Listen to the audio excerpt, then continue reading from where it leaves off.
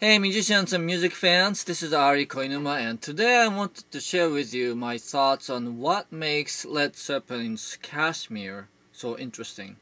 Apparently this was one of the few songs where all four of them looked at it and go, yeah, that's something special. So let's find out what is so special about this song.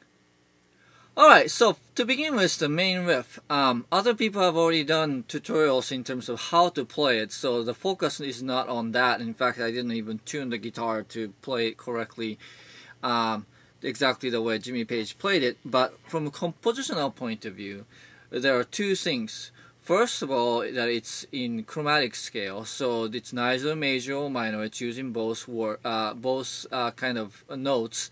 Set of notes, so it's very ambiguous in terms of tonality there.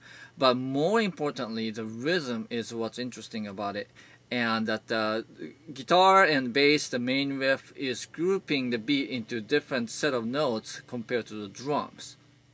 So I set up the metronome into this 3/8 beat. It goes like this, and then actually you can tell if I play it over this one that the main riff is divided into basically this rhythm.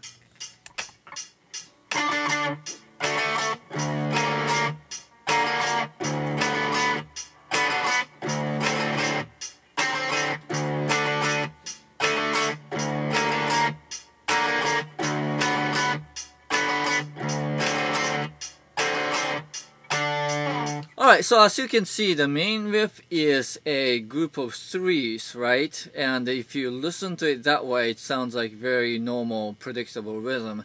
But then you put that on top of beat that is groupings of four, which is like this.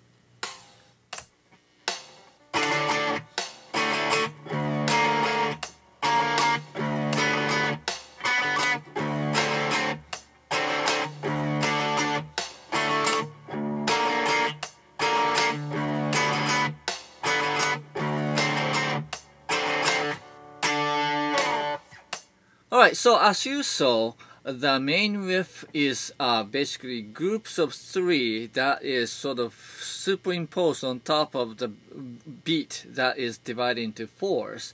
And that creates this push and pull kind of feel where you have two different sort of a rhythmic feel going on at the same time. And that creates that distinct vibe, right?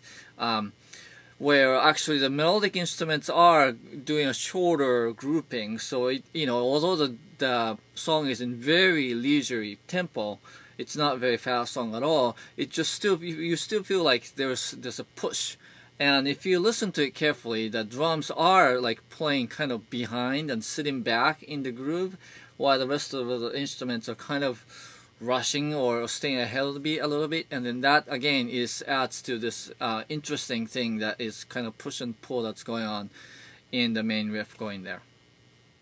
So while the band is doing that push and pull thing, Robert Plant comes up with this really leisurely, laid back kind of melody. It goes something kind of like this.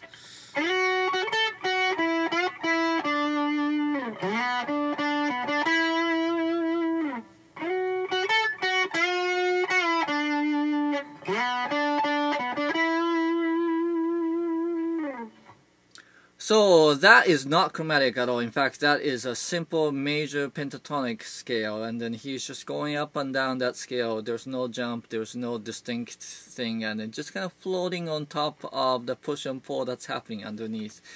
And while the chromatic thing, again has sort of a distinct vibe there, but then when he puts this major sounding, happy sounding phrase on top of that, again, it just kind of creates a really dense or rich picture during the main verse, and there's just lots going on, although each part is playing something fairly sparse and simple, so that's why it doesn't sound too overwhelming. It's dense, but it's rich, right? And then that's why it just they dwell on this part many times throughout the 8+ minute song, but you just don't get tired of it because there's just lots of things going on. Alright, so there's really not a chorus in this song, but you could call that B section sort of a chorus because it's very distinct and memorable. It goes something like this.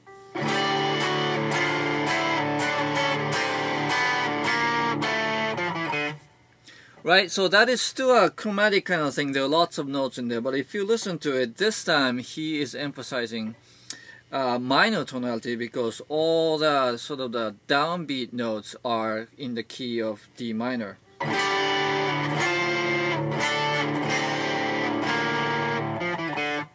Right, that has sort of, it creates a kind of a bluesy feel, and it's a contrast to what Robert Plant is singing in the main verse part. Alright, so from there the band goes into sort of a breakdown that sits on sort of A. And then from there it goes into this bridge section, which is goes back between this G minor and A chord. It goes.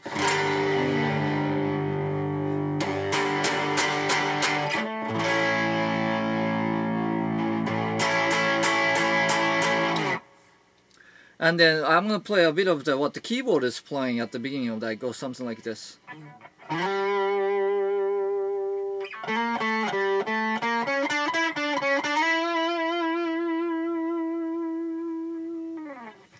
So wow, I mean that's a very exotic sounding scale. There it goes.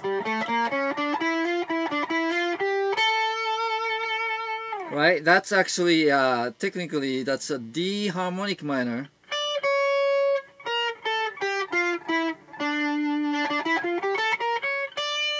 But it starts on the G, so it's fourth mode.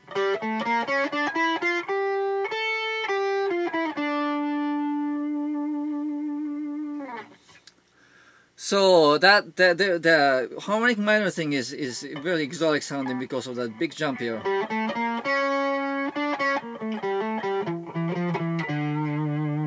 And the fun part about that sort of section is that it has the scale is so colorful and so distinct that you can kind of play whatever, a noodle on it, and it just still sounds really good.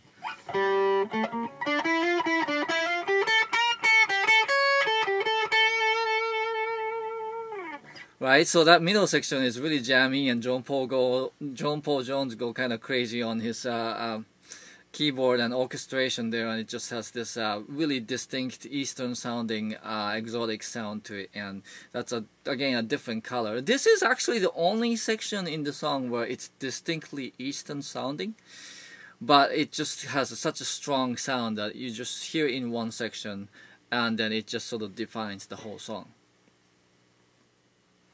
Alright, so after that bridge section, the band settles back into the main riff, and Robert Plant comes back and sings his verse melody here, but there's an additional twist that the band adds at this point.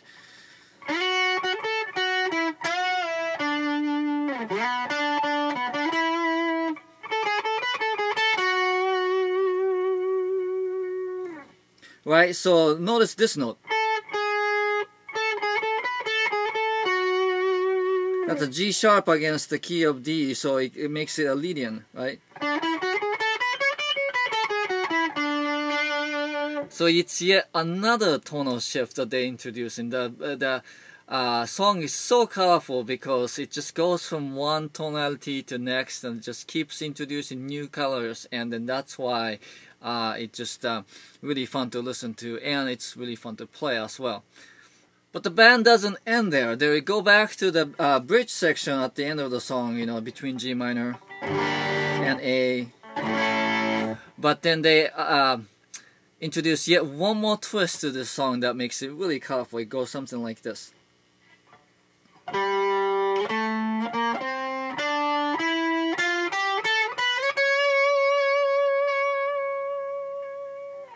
So that starts out going like a G minor. And then from there it morphs into something else.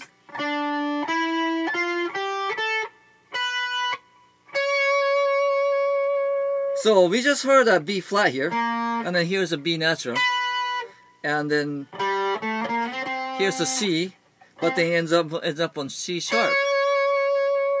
Right, so it's like actually, I would interpret this as the one sort of ascending phrase that's transforming from a D minor starting on G, so that will be a fourth mode. I know this is getting technical. And then transform into D major chord scale. You know, this is fairly advanced here. I've analyzed many songs, but not many. I can't think of a phrase where they transform the mode or tonality in mid phrase, kind of like this. It's just really twisted stuff.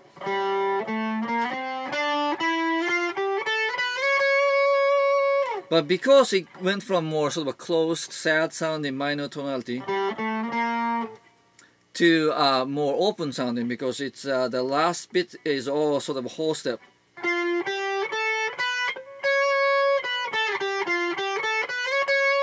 It just has this sense of, you know, something closing and then opening up to blossom, and then they repeat that a few times and you're just like, ah, right? So, to conclude, Led Zeppelin's Kashmir, it's a fun song to play and analyze and listen to. It's because it's just so colorful and it's just so creative. The main riff, as we saw, is sort of a combining of groups of 3 against group of 4, and that rhythmic tension makes it really interesting. But we looked at this number of different... The whole song is in the key of D, more or less, but then there is chromatic, there's major, there's minor, there's Lydian, there's this weird concoction that changes mid-phrase. There's just so much variety and shift in the tonality when you change the underlying scale or mode that you're using to make up your phrases and chords. It just changes the harmony. And so while the D being the tonal center that stays the same throughout the song, the song goes from, oh, I forgot to mention the exotic Middle Eastern harmonic minor scale in the middle, right? So we counted like 6 different sections or tonality changes in the course of the single song, and it's a tour de force for Led Zeppelin. And that's, I can see where 4 of them look at it and go, you know, that is something special there. Alright, so that's it for today. I hope you enjoyed my thoughts on what makes Kashmir interesting, and that I have other videos and other original music, so please subscribe and let me know if you have comments or thoughts, and I'll try to respond as soon as I can.